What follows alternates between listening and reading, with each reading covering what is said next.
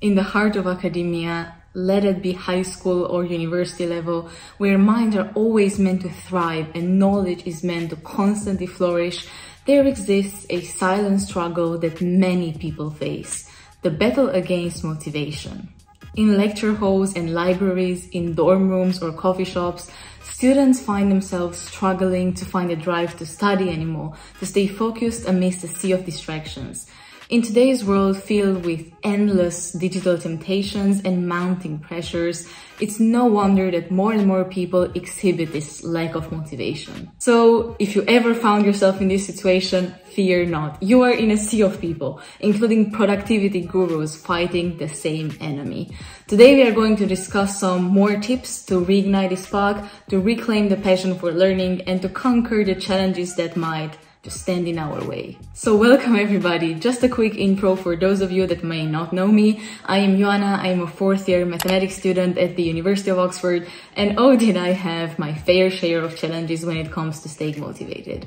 But I think I've also discovered some very effective strategies along so many years of deep studying, of exams, of maths Olympiads, and just wanting to stay up on top of things in general. So without further ado, let's explore these tips together. In order to regain your motivation for studying, I believe it's important to split your actions into manageable chunks before, during, and after your study session, so you know exactly how to proceed at any given time. So let's dive deeper into these.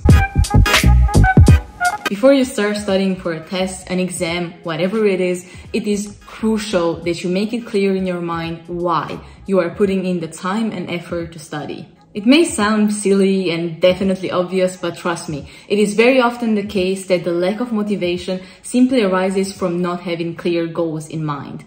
Why is that? Well, to put it perhaps philosophically, motivation is within your control, and the outcome is always at the same time within your control. It depends solely on your hard work and dedication. But here's the thing, you are also in charge of your motivation, and you are the one and only that can motivate yourself to work harder and achieve these great things. So let me ask you, why do you want to work harder and achieve great things? Don't give me the shallow response of, oh, there is an exam, or the teacher will fail me if I don't study. Think long term.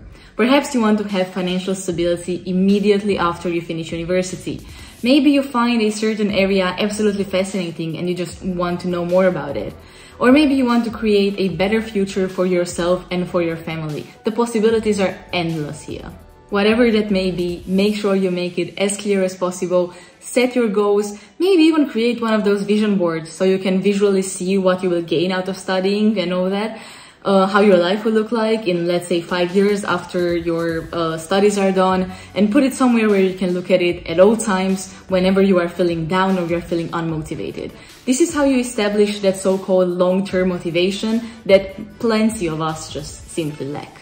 Now that we realize why we are doing a certain task, let's discuss ways that we can facilitate our studies. I would highly recommend that before you dive into work, you take a moment to step outside. Obviously, weather permitting, a bit sad if you live in England like me, but you know, we make do, we have to. So a brief walk can work wonders in refreshing your mind and preparing you for your focused study session. Alright, now that we are back at our desks, we want to make sure that we are well organized. And by that, I mean two things. And the first one is to make sure you optimize your study environment. So take a moment to just study up your study space. An organized workspace can enhance concentration and productivity. On the other hand, a messy workplace will make you feel more anxious and stressed out, and you will have less clarity over the objectives of your study session.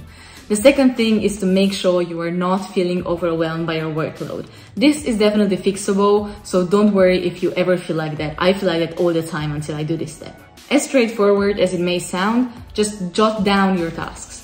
Simply visualizing your to-do list can make it seem more manageable and provide a clear roadmap for your study session.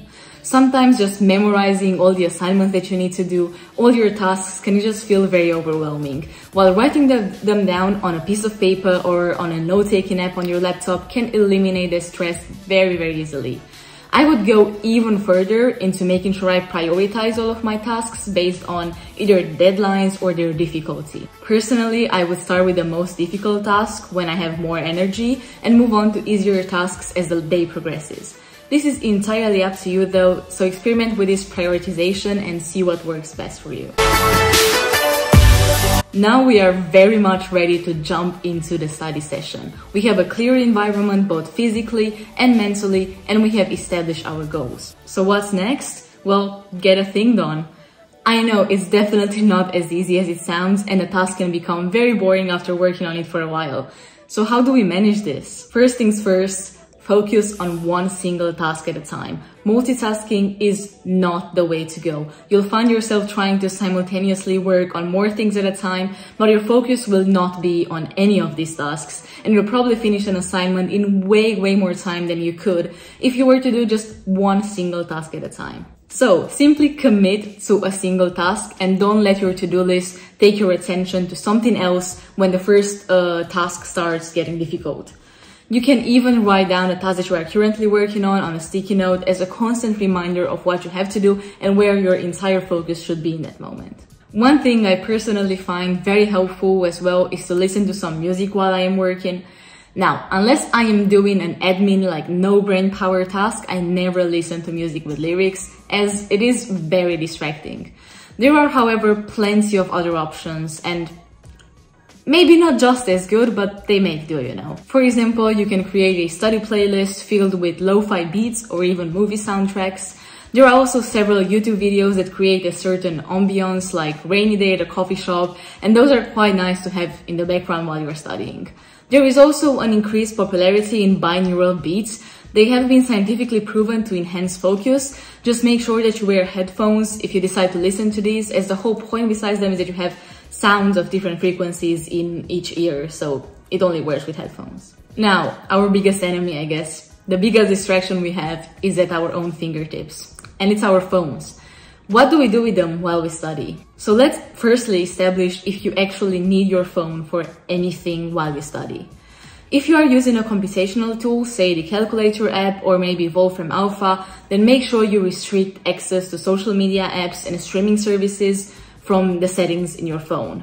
If you don't need it for anything at all, anything study related, my best advice would be to just put them away out of your reach, whether that's on your bed away from your desk or even in another room, or lock it inside a wardrobe or something.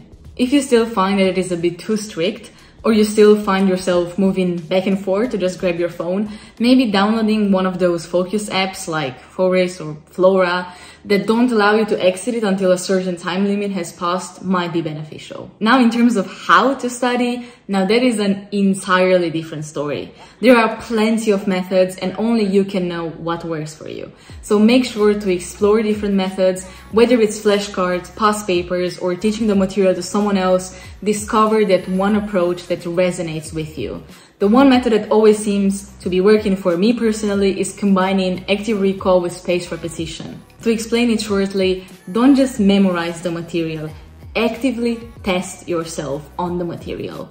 And you can do this by creating flashcards or writing definitions, theorems, and proofs from memory every time you learn one. Then make sure you revise everything that you have learned at spaced out intervals of time. So for example, if I learn something today, I will revise it 2 days later, then 3 days after that, then 5, and so on. If you want me to talk more in depth about my study method that incorporates all of these, then just let me know in the comments and I'll be sure to make a video about it. Now, obviously, don't spend too much time at once just studying, because you will burn out. So don't forget to schedule regular breaks during your study sessions. Taking short breaks is definitely the key to help you maintain focus and productivity. How I like to do things is to take either a 10-minute break after 50 minutes of deep work or a longer 15 to 20-minute break after an hour and a half of continuously working.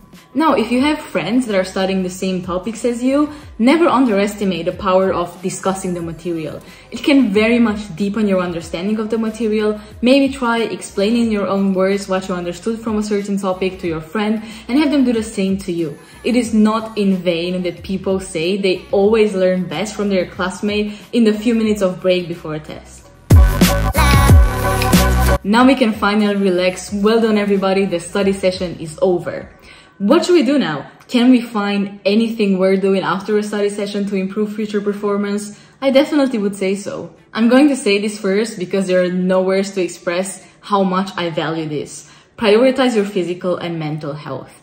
So step away from studying and go do something for your own well-being. Go to the gym, do a home workout, play a certain sport with your mates, just anything. Make sure you get enough hours of sleep at night and that you eat nutritious meals. Effective studying cannot be sustained if these other factors are not in check. After a good study session, I find it essential to make sure to reflect on my progress and on my accomplishments. You don't need to do this after every single study session, but make sure you do it regularly. So keep track of your achievements and how far you've come. Appreciate that it was your own actions and your own work that led to this task being completed. So take a moment to appreciate yourself and to congratulate yourself. Celebrating milestones, no matter how small, can boost confidence and motivation. Also ask yourself what worked and what didn't throughout the session. Chances are that if you can identify an issue, you can for sure find a suitable solution for it. So decide what approach you will take for your future study sessions based on the evidence that you have now collected. And yeah, that's pretty much it. It's quite simple actually. So good job on finalizing a meaningful and productive study session. So there you have it. By incorporating all of these strategies into your study routine, you can unlock your motivation and achieve academic success.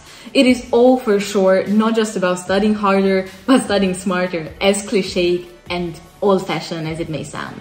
I hope you have genuinely enjoyed this video. Make sure to like it if you did. Comment down below any questions you might have or any video suggestions. And lastly, follow me on Instagram for more content if you want. I definitely am more active there. So best of luck on your academic journey, and I will see you very, very soon with a new video. So goodbye. I'm sick of daydreaming. I just want the feeling of you in my bed. I'm down to just waste time right below your waistline. Want you by my head.